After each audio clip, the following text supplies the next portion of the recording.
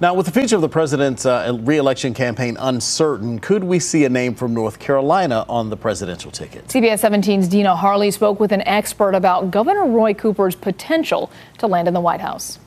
As Democrats across the country call on President Joe Biden to drop out of the presidential race, I suspect the pressure on Biden to step down from running for re-election will simply build and build. one name keeps popping up: North Carolina's own Governor Roy Cooper. He is somebody who has not seemingly been interested in running for president. Stephen Green is a political scientist. He says if President Biden were to suspend his campaign today, Vice President Kamala Harris is the most likely pick for the nomination. So if it comes to choosing her vice president, you take a black woman who people have concerns about, fears she's too liberal, and then you pair that with older Southern white man, who comes across as moderate, who has a kind of appeal to demographics that Kamala Harris doesn't.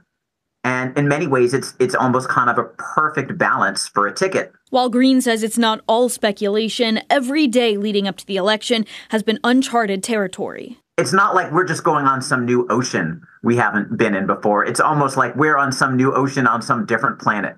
Green points out the Democrats have plenty of time before the convention to nominate anyone else. That convention is scheduled to happen from August 19th to the 22nd. Dina Harley, CBS 17 News.